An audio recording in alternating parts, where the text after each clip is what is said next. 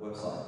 So we'll move forward. The initial paper today by Dr. Nada highly focused on taxation a lot. And maybe Benjamin Franklin is correct to say two things are certain, that's this and taxation. We'll move again to taxation with Salah Imam. Salah is a senior management consultant and solution architect specializing in business transformation and business systems automation. And just to leave a secret, he has been working with IBM on modernizing the IRS. So he's a tax guy too. Salah is a graduate from University of Khartoum and has a master's in public administration from the University of the District of Columbia, as well as a master's in software engineering from Penn State University. He has been working as a senior IBM consultant for a long time. So without further ado, I will introduce Salah Imam. Thanks.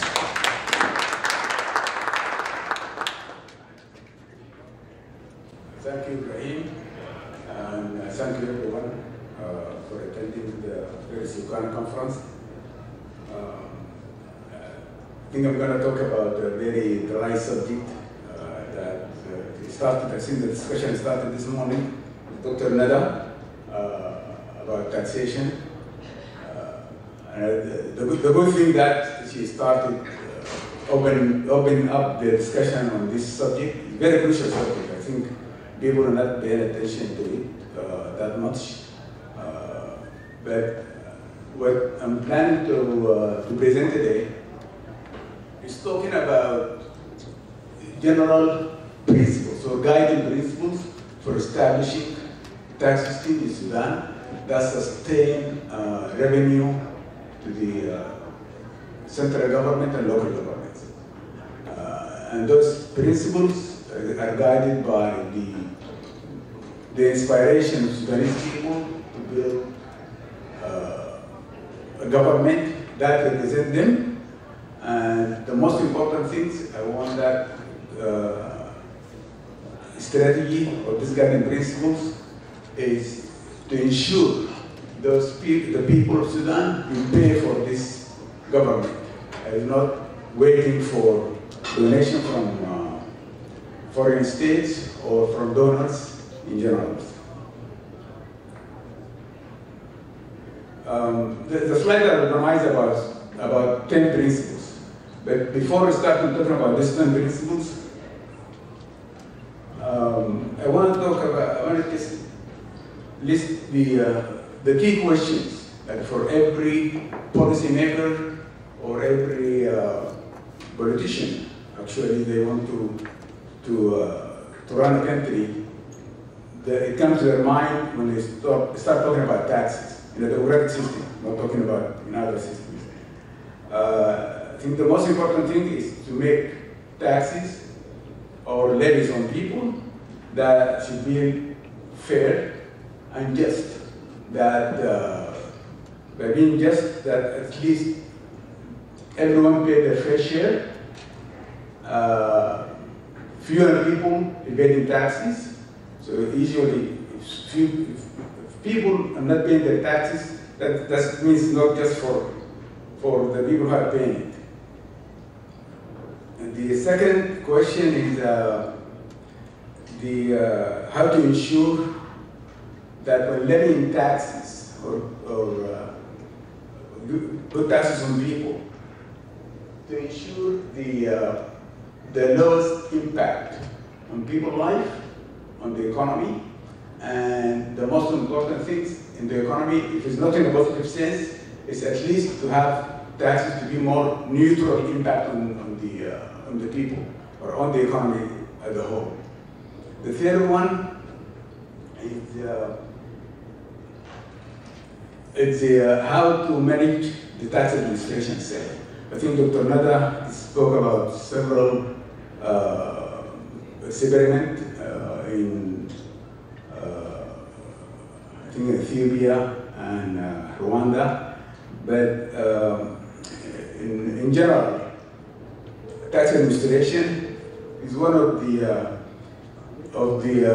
key principles for having sustainable revenue coming to the government. Having a tax administration that is cheap or like has a low overhead on the people and on government always makes sure the sustainability of the system will go for the long run.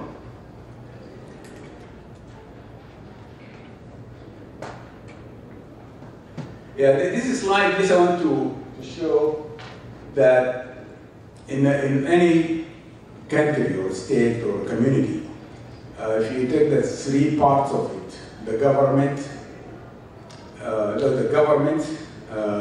the business sector, and the people, and the interaction between the three parties. I put this in the context that taxes itself is, I mean, the history of taxes. I mean, people always, when think about taxes, they think about a bad thing. But in a democratic system, it should be a the fair share or contributing share of the people and the business to run their government. Their government, that is the key thing. So that slide is representing represent this situation in any democratic system. And the way I actually try to make it like this is like the people, الناس والناس السوق والحكومة يعني. These are like the three pillars that run the business of the community in general.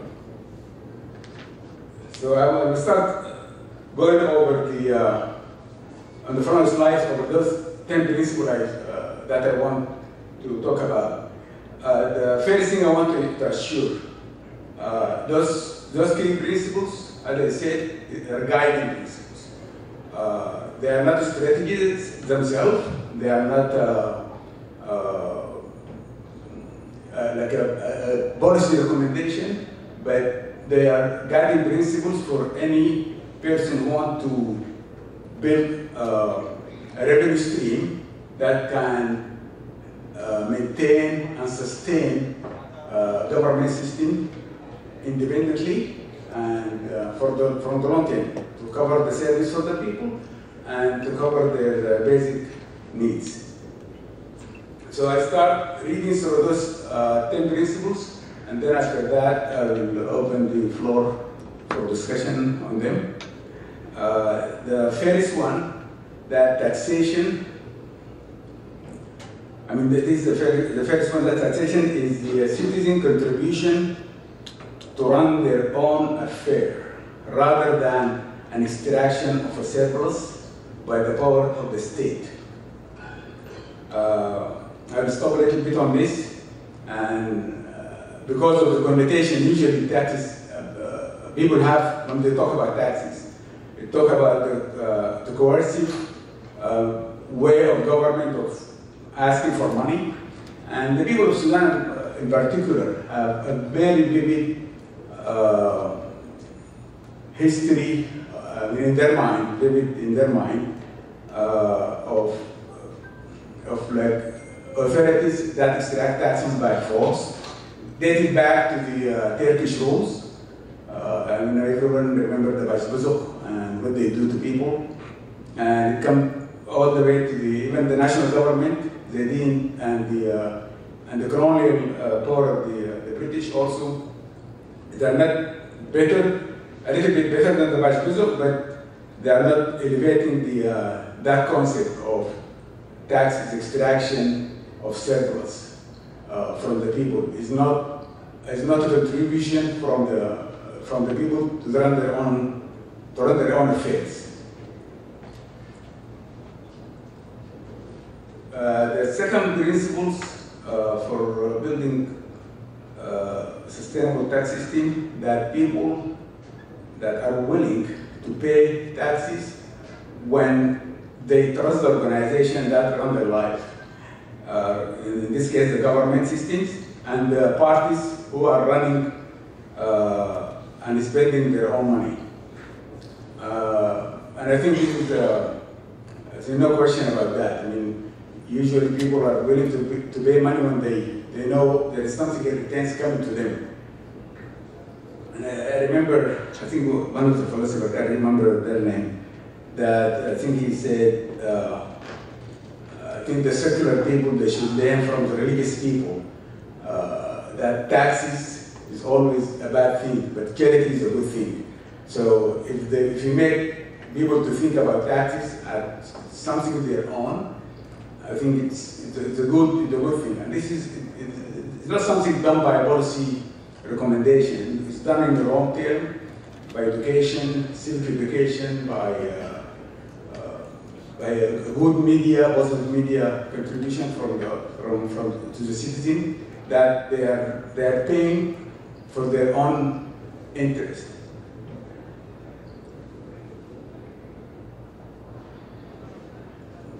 Try to go a little bit faster. This is number 3. That taxation should be levied on earnings and profit rather than on consumption and production of goods and services. By that, I think this is kind of a technical terms, but if you are all aware that you hear about income tax, and everyone in the United States, they know that they pay income tax, and there is sales tax, and there is VAT tax in Europe and in Sudan. Excuse me. So to have a fair tax system, always, I think the best way is to have taxes on earnings, which is salaries, wages, or you can say profit, or capital gains, but not on production. By production, I mean, if everyone knows in Sudan that if you have a factory, you get taxed on every item goes out of the gate of the factory. You tax even before you make earning. And that usually, if you want to build a factory, you need to put in mind that you need to pay this share part of your cost. And I mean, that discourages entrepreneurship, it discourages people even from getting into business. Besides, it raises the prices for the basic consumer goods. And taxes in consumption, like sales tax and VAT tax, it's easy for the government to collect because it's straightforward, but it has the regressive impact on the low class or the low income people. So the higher your income, you pay less in taxes, if taxes on the consumer goods. Number 4, that each citizen should know his or her tax obligations and dues based on a predefined rate and tax bracket, rather than being assessed by a government agent, and most of the time on discretionary basis. And I think it's straightforward. I mean, citizens in every society, they should know that fair. I mean, what they expect to pay. It is not free for all. Like someone gets to tell you, okay, based on what I see, you pay this amount of taxes. So it's for in a certain period of time, you know how much you earn, and it is on you to report it. And I think this is the system of taxes implemented in most of the, I can say, modern societies, and it has its own history of implementation. But I think this is a goal that for the future policymaker or current policymakers to think about, that to make the tax rate public to the people. People know ahead of time what they're supposed to pay, and it's not, and for the government agent is to audit that. That's the only role for them.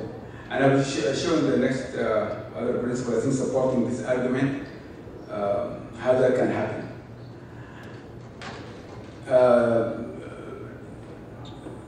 This is the fifth principle. is constitutionally banned levies and taxes of movement of goods and service between local jurisdictions, including states and towns. And here I'm talking about, I mean, everyone knows this, jibayat done in Sudan. If any person that owning like a cattle, moving from state to state, you need to pay for the local jurisdiction a certain amount of money. And that creates corruption, and more than that, it increased prices for the end consumer. And it's ironic that since independence, governments of Sudan, they signed multilateral agreement and bilateral agreements with neighboring countries to remove duties and tariffs, while they're implementing those tariffs among the or in the interstate commerce between the regions on the towns. So this thing should be, as I mentioned, to make it constitutionally banned, that it should not be led for the liberty of the town or local official to levy taxes on goods moving between, in the interstate routes or between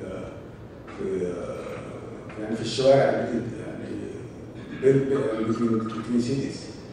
And to use I think that what they're doing now, they're using the checkpoints as tariff, internal tariff collection point. And that also brings us to the sixth principle, that to minimize and to avoid double taxation on citizens on the same earning and wages. And I think this is a no-brainer. When you pay taxes, you need to pay it once. And I think that it is possible. I mean, I'm talking about this principle because practically they are possible to be done, and they can fill the void of government budget. So to minimize double taxation, because it is unjust, and double taxation usually happens when you pay your income tax, and you go again and pay sale tax, and you go again and pay a tax just moving something from place to place. So you just keep paying. And that, I think, it was discussed earlier about, I think, I'm going slow, I think, on this, to go up a little bit. And as I said, it's a dry subject. I don't want to put you to sleep after this big lunch.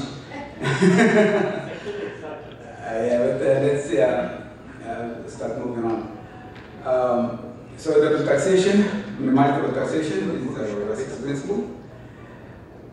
7 and 8 principles, we're going to combine them together.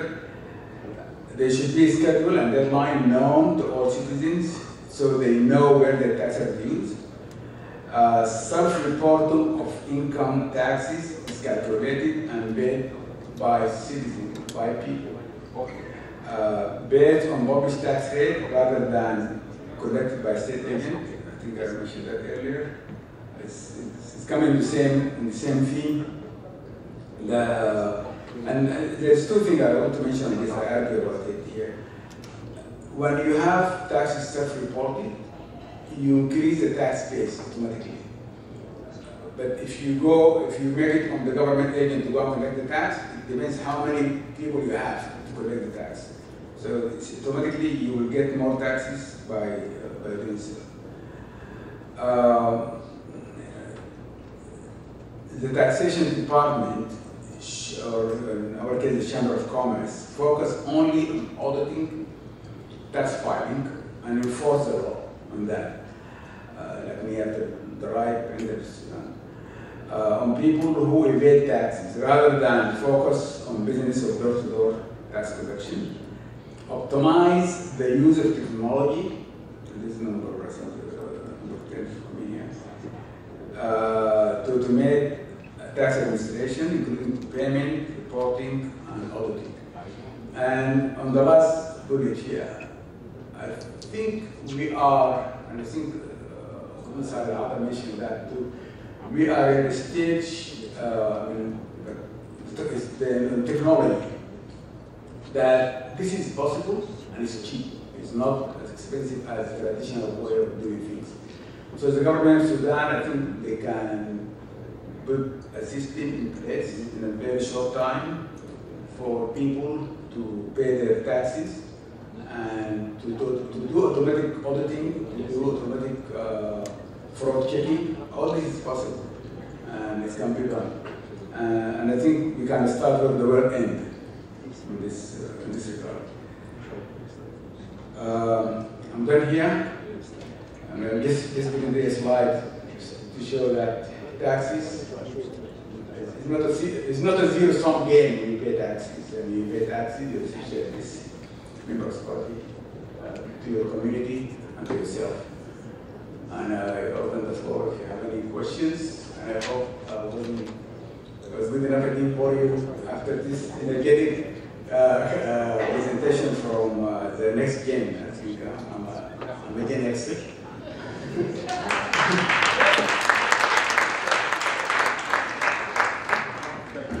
Okay, thanks a lot. Due to shortage of time, let's make this very quick. A couple of questions and answers, and please make it short. My first comment about this will be nobody talked about implicit taxes at all. Not in the first presentation, not in the second presentation. It's called subsidies. That's maybe a more interesting and political issue when it comes to lifting the subsidies, because I believe people continue to subsidize gas or taxing, but who are we taxing? Who is paying for the 6 cars in your driveway in Riyadh or Amarat? Is the person who's riding a horse or chasing a donkey somewhere?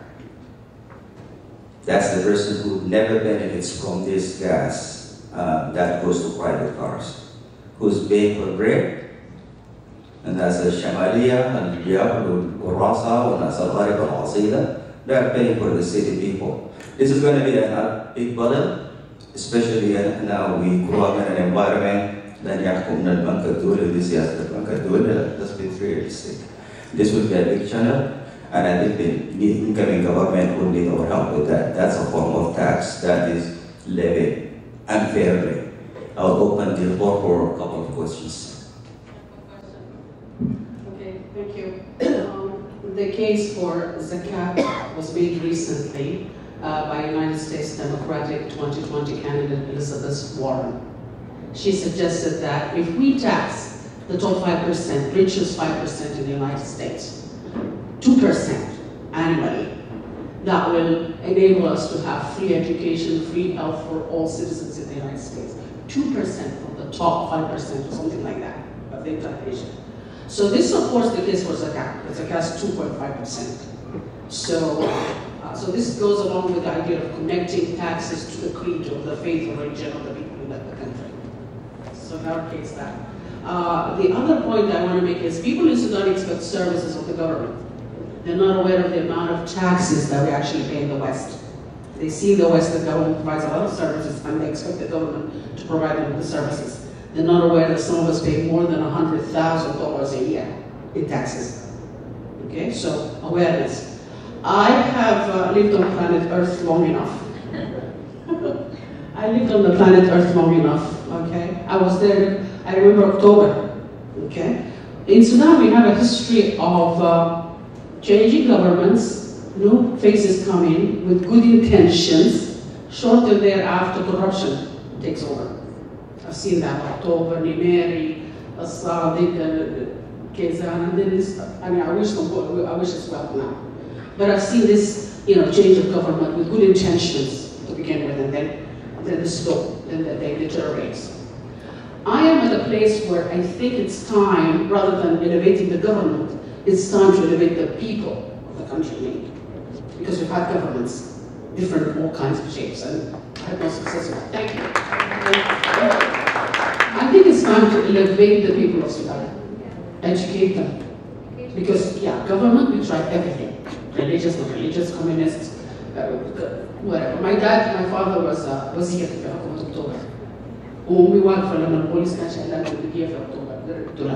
I was there, I've seen everything change, the revolution, everything. Okay? So I think it's time to elevate the people of Sudan. The other point I want to make is, I think because I was born in Sudan, I should be receiving $10,000 a month in my account, bank account, each one of us.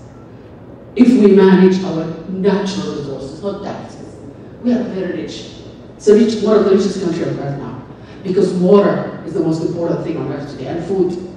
We have wealth, water, agriculture, livestock, minerals, uranium, nickel, iron, human capital. Human capital. We can teach the world. We can teach the world about peace. We are very peaceful people.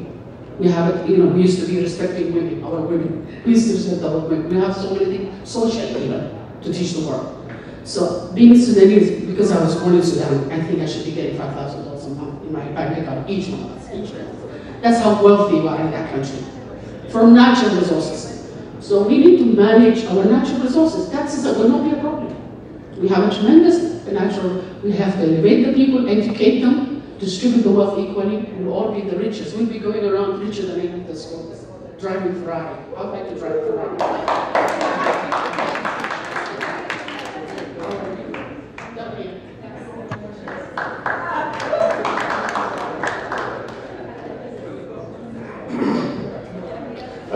شكرا جزيلا صديقي قدير. في الحقيقة أنا سعيد جدا لل two papers presented today, the one in the morning presented by Dr. Nada, and this one about taxation. But I think the both papers excellent. The problem we knowing very importantly. We are a developing country.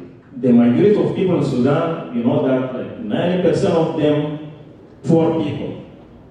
So, and the era after Inqaz, I think people should focus on how to encourage people to go to the production first. I think this is number one issue we should focus on.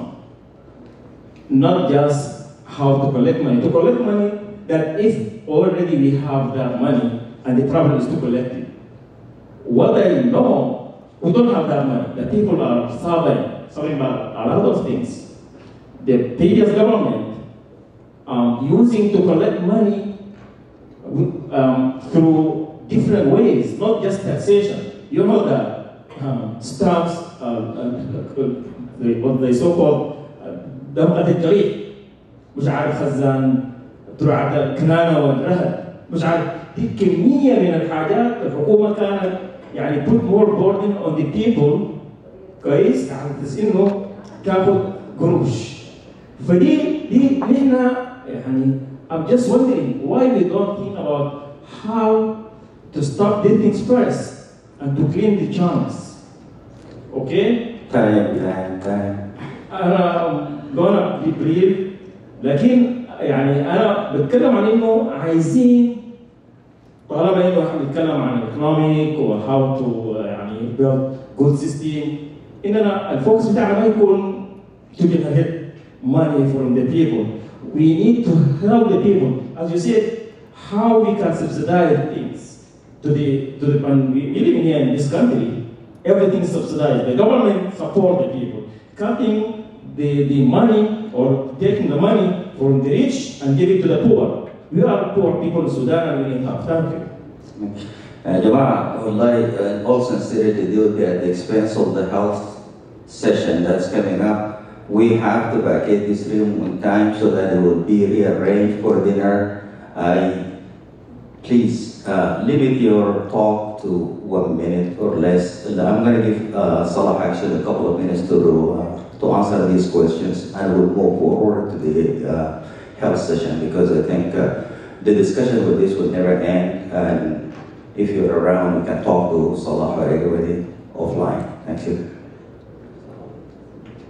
I think so Salah, you got 2 minutes. There are two comments actually that provided by Sadiq of Sani. I think I agree, Sammy. It's time for people to take their share, and actually, it's happening. I think the Sudanese people. I think one of the things I didn't mention during my presentation, that people pay their fair share to their community in so many forms, and we have our own vehicles of doing that. I mean, Kashif, Faza, and that is always goes back to the community. It's not for their own. Taxes. When I speak to taxes, and answering a solid question, I'm not talking about money collection here. It's how to finance the government that we choose, like a democratic government, that we choose to run our affairs. And usually the people who pay the bulk of that are the ones who are lucky enough to earn more. I mean, this is why I don't want to talk about how to about devising the tax system. Is it progressive tax system or flat tax system? It's talking about the basic principles of for any policymaker to think about it before when they put tax together. When they want to levy taxes on people, I don't want to levy taxes on Sita Shai. I mean, why I want to do that? I want to just to make sure she provide good public health share for the people, right? It's not. I don't want to levy taxes on her or levy taxes on a traditional farmer somewhere in the far remote area in Kordofan. That is not even getting anything from me as a government. And at the end of the day, I mean, you want the government intervention as small as it can to protect people, public safety, public health, and that automatically will reduce the amount of taxes on people. But when you have a dictatorship you want to feel itself to rule you. That's why you see this government apparatus, I think this is the largest government system ever had in Sudan. It's from the regional, the state governments to the central governments. They're everywhere. That's the only way to maintain control. And that hopefully, and the hope of the transition government is to start work on that.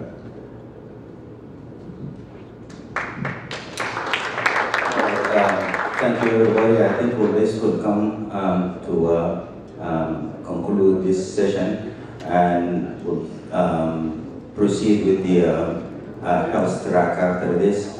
I think the big issue here is how to broaden the tax base, and how to bring the informal sector in, and instead of having these little informal sectors, how do we get all the farmers in one place, give up their land in exchange for shares, incorporate, have big impact so that they can go and negotiate from the banks and get technical know-how, and we bring the informal sector into the formal sector and broaden the tax base. Thank you very much, and we'll, I think, proceed to the next session. Thank you.